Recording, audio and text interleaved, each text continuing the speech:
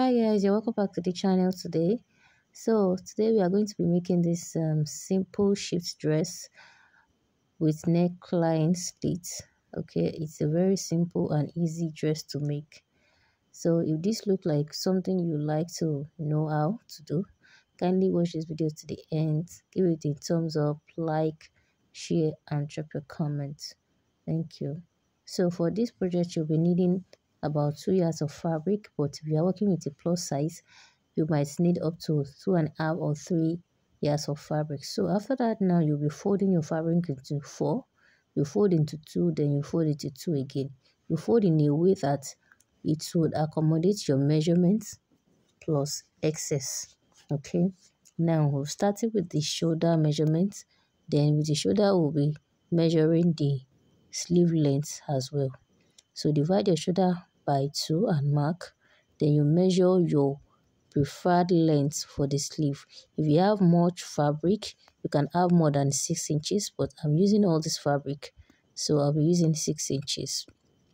So from that 6 inches, you come down by 1.5 inches for your shoulder slope. Then on the neckline, we are going to be drafting the back neckline first. So we'll be drafting the basic neckline 3 inches by 1.5 inches to create a round neckline. So we'll be drafting this together. Remember, we are folding our fabric into 4 for both front and back. Okay, so then after that, now you connect from the neck width to the shoulder slope like so. Okay, so after this, now you take your vertical measurement. So from this shoulder line, you take your bust point measurement. So for this, I'm using 10 inches. After marking, you connect the points.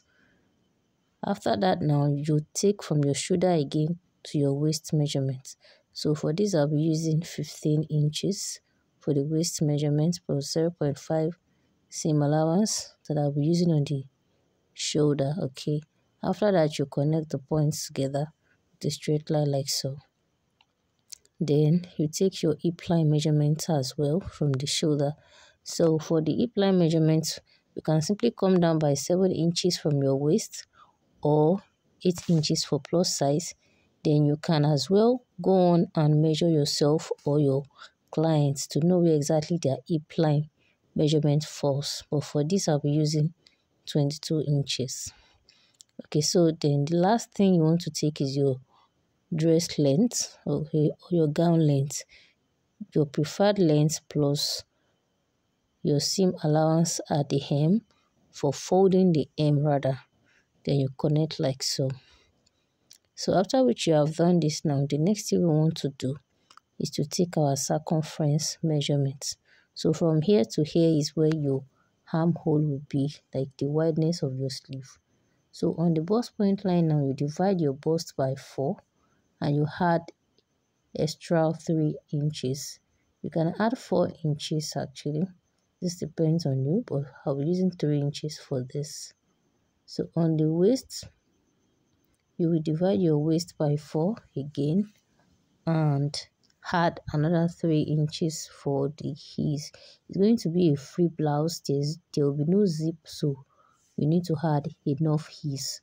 On the hip line, divide your hip by 4 and you add 3 inches allowance. Okay, so whatever you have on your hip, measure it and take the same thing on the hemline. Okay, so after doing all this, you just connect like I'm doing. Connect from the hip line downward and from the bust point, from the waist you connect. But on this bust point line, you're going to connect back to the sleeve area with a curve, just like I'm doing. Do you understand? Let's assume I have much more fabric. It's possible I have a longer sleeve length. Okay, so from here downward I have about 8 inches, so that is my armhole wideness. So if you feel you want the sleeve to be longer, you can simply cut another fabric and join to the hem line to make it longer. Okay, and then another thing you want to do is that you can get a strip of fabric, okay, But before that, let me quickly cut this before I explain. So we are going to be cutting the neckline area and the shoulder, then the side. We are going to be cutting it together so that both front and back we have the same shoulder and the side measurements. Because for the front we are going to be cutting out another neckline, but let's cut out this side first. So you cut according to the shape you already mark. Okay, just watch closely the way I'm cutting. So that will serve as your armhole. So you need to have a curvy shape around that part, but make sure it's not too curvy. Okay, so you don't have issues around that area. Okay, so now what we are going to do now is to separate the front and the back. But before that, I would like to trim off these parts. I think I have excess. Okay, so that's that about that. So on this armhole line now, you can get a strip of fabric to turn inside out the hemline, because there's no much fabric and I don't want to reduce the length. Or you can simply use a plain fabric to turn it inside out so as to form like a design to the sleeve area. Okay, so now I will separate the back from the front and lay the front pattern flat like so, because this time around I want to cut the normal neckline for the front.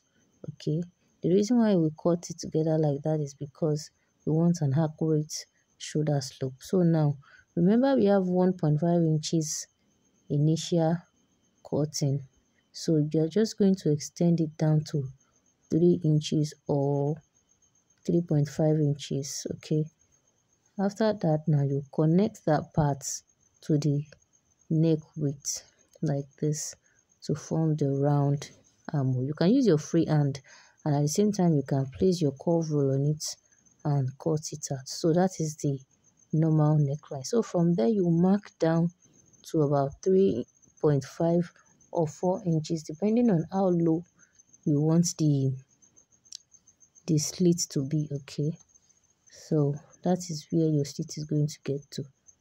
I'll just trim this off now, and we have our normal basic neckline. Remember, this is just a simple dress. You can make it lower than that, but 3 inches is just a normal measurement. Now we're going to be cutting a facing for this neckline, and to cut a facing you get a fabric, another fabric.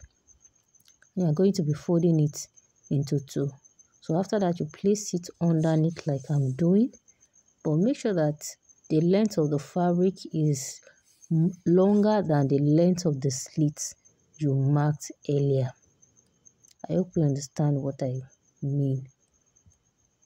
So this will enable you get easy turning around that part. So this neckline area, you cut it out like so, then you open up the slits. But you might decide not to open it up yet.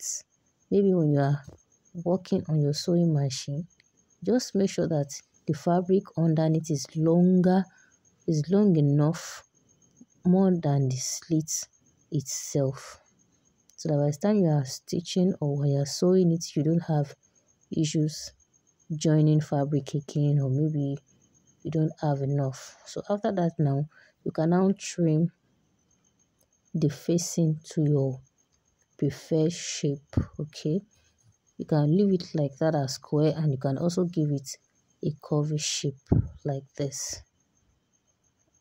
So after which you have cut it, you can now open it up, or you just leave it till you start sewing on the sewing machine. So now I'll cut the same facing for the back as well, but this time around there will be no slits at the back. Remember, you can also add a slit at the back depending on you, how you want it. You're just going to be fixing a button or even a zipper is possible, but this particular method we just want to have a slit at the front. Okay, so you place the fabric underneath as well. I don't have much fabric here, so I'm just trying to manage what I have left. So you trim the shoulder slope and the neckline as well. And after which you have trimmed it off like so, you will shape the facing itself. Okay, so this depends on you. You can either make it a square or a round or even V shape. It depends on you. It's just there to represent a bias tape or a lining. So just to help to secure your neckline. Facing actually make it easier when making clothes like this. So you're going to press it on the neckline and stitch, then you turn it inside out. So you place right side facing right side. So the next, let me show you the front part.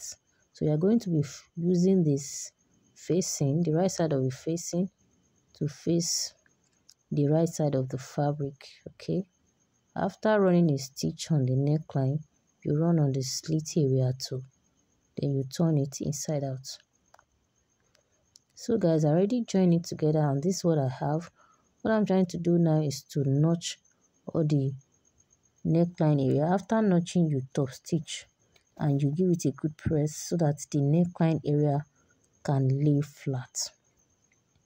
Do you understand? So that is just what I'm basically doing here. So after then, you will turn it inside out.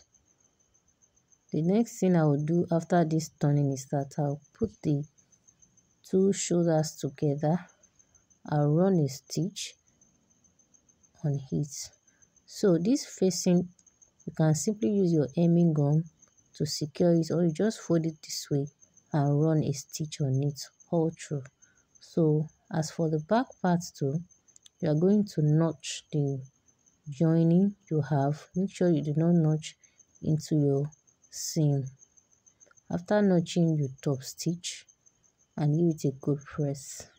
By doing this, it will enable your facing to lay flat in case you are using another color to face your neckline.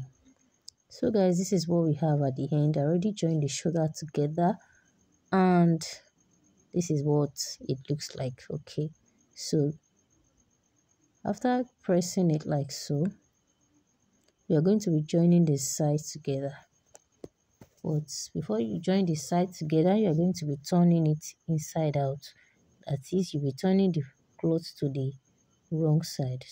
So as for the sleeve hem area, you're going to fold it inside like this if you have enough fabric, or you just get another fabric like I'm going to do to turn it inside out from the wrong side to the right side. If you're using a plain color just to decorate that area, just to add a little bit of design, or you just turn it inside like so. We don't want any design. So I'll just do that now and come back to show us how it looks like. But after doing that, I'm going to join the sides together, but I'll be turning the fabric inside like to the wrong side, then I'll be joining it with about 0.5 to 0.75 inches. Okay, not up to 1 inch actually.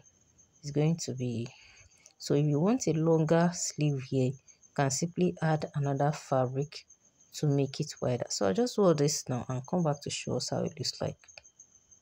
So guys, this is what we have at the end. Okay, as you can see, the sleeve is not too long and this is the slit area, not too deep.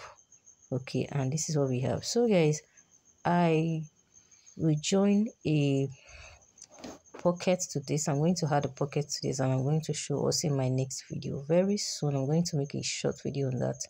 I'm sorry I didn't put that side. So guys, thank you very much for watching this video. It's quite simple, easy and fast, I know. So guys, like this video, share, comment, subscribe to the channel. Do not forget to do so. Tell your friends about this channel by sharing it and drop your comments if you have a video request or anything you want us to do on the channel. So thank you very much for watching. See you in my next video. Bye.